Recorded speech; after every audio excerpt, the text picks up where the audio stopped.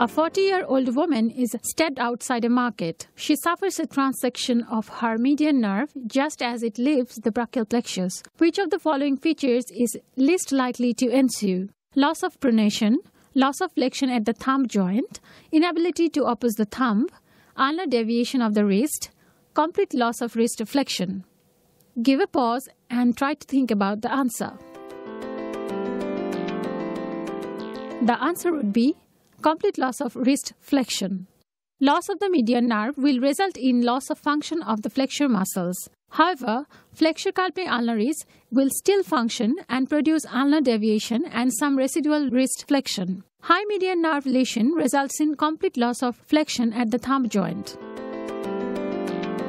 Let's talk about the anatomy of the median nerve. The median nerve is formed by the union of lateral and medial root, respectively from the lateral cervical 5, 6, and 7, and medial cervical 8 and thoracic 1 cords of the brachial plexus. The medial root passes anterior to the third part of the axillary artery. The nerve descends lateral to the brachial artery, crosses its medial side, usually passing anterior to the artery. It passes deep to the bicipital aponeurosis and median cubital vein at the elbow. It passes between the two heads of the pronator teres muscle and run on the deep surface of flexure digitorum superficialis within its fascial sheath. Near the wrist, it becomes superficial between the tendons of flexure digitorum superficialis and flexure carpi radialis, deep to palmaris longus tendon. It passes deep to the flexure retinaculum to enter into the palm, but lies anterior to the long flexure tendon within the carpal tunnel.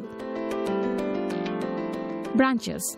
In the upper arm, there is no branch, although the nerve commonly communicates with the musculocutaneous nerve. In the forearm, the branches are supplied to pronator teres, flexure carpi radialis, palmaris longus, flexure digitorum superficialis, flexure pollicis longus, flexure digitorum profundus, only the radial half. In the distal forearm, palmar cutaneous branch. In the hand, there is both motor and sensory supply. In the hand, the motor supply goes to lateral to lumbricals, opponens pollicis, abductor pollicis brevis, flexure pollicis brevis, and sensory supplies goes to over the thumb and lateral 2.5 fingers. On the palmar aspect, this projects proximally. On the dorsal aspect, only the distal region are innervated with the radial nerve, providing more proximal cutaneous innervation. Now let's talk about the pattern of damage. Damage at the wrist will cause carpal tunnel syndrome. Paralysis and wasting of the thinner eminence muscle and opponens pollicis will cause ape hand deformity. Sensory loss to the palmar aspect of lateral radial 2.5 finger. Damage at the elbow will cause unable to pronate the forearm and weak wrist flexion, and also ulnar deviation of the wrist. Anterior interosseous nerve is a branch of median nerve, lives just below the elbow, results in loss of pronation of the forearm and weakness of long flexure of thumb and index finger. If you have liked the video, please hit the like button and subscribe to our channel.